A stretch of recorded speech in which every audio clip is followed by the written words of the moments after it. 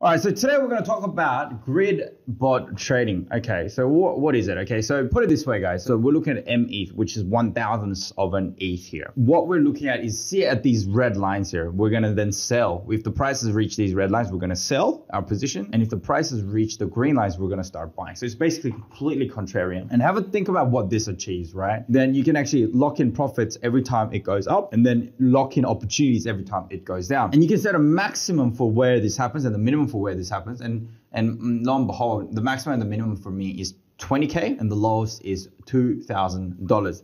What's really interesting is even in a bearish market, never does the stock market, right, or any market drop straight down like that. It usually goes down like this, down, up, down, up, down, up, down. That's what happens. And even in the downwards market, you can capture these ups, right? Which then, safeguards any of the big losses that you might still have. So that's why grid strategy really, really works. That's what this grid trading means. And Pionex offers it. There's other companies that offer it, but I think Pionex is kind of the leading one. You can set these parameters in.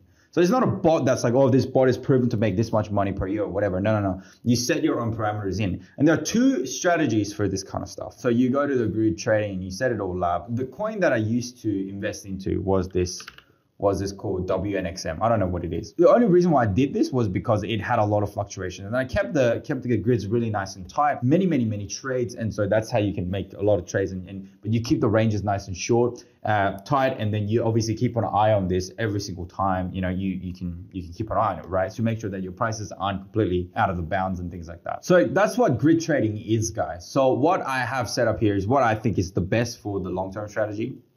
What this is basically orders, right, that are set quite a fair bit apart, like 6%, 8%, 11%, 7%, 9%, 11% sort of apart with each other, right? So each transaction I'm making those kind of percentages, which is pretty good. And I don't really have to watch it, you know what I mean? And this is a better way to hodl if you're gonna hodl, because if the price then goes up, right? So say in this chart, you could have bought it here, right? And then you could have sold it here, then which would get you this sort of gains right here. But in the grid trading, you could capture the profits up here like this, and then you can reposition your opportunities again like so, and then you can capture the gains like so, right? So this gain and this gain is added to each other. So you're basically getting, whatever that is, and added on top this much of a gains, which is more gains than what you would have originally gotten like so. And not to mention this gain here is extremely hard to get, to be able to time that and then time that as well. Like you got to be a seriously good trader to be able to do something like that. So grid trading allows you to be able to capture those gains. And that's why I'm doing it. Yeah, it's showing some losses, but I don't really care,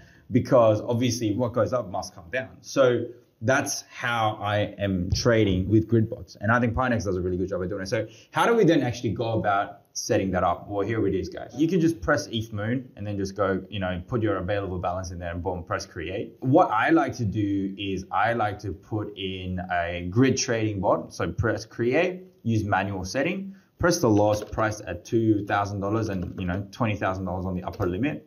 And I'll put in, say 200 grids, between 0.35% to 4.42%. Now, you can expand that and put it on a geometric percentage so that every grid is like 1% or something. But arithmetic, I think, basically means like it's like a sequence. There's like an information here. So it's not 1, 2, 3, 4. It's 1, 2, 4, 8. So like it sort of jumps in the increments, like it sort of doubles, and it's like it's exponents. So it's really up to you, whatever you choose. I've chosen arithmetic for so that I can capture bigger gains when there's greater volatilities and whatnot. And then you just basically attribute a certain amount of money, and then you basically set the trade and away you go. Once it goes in, okay, so I've actually traded in METH because of because these things are a lot easier to identify.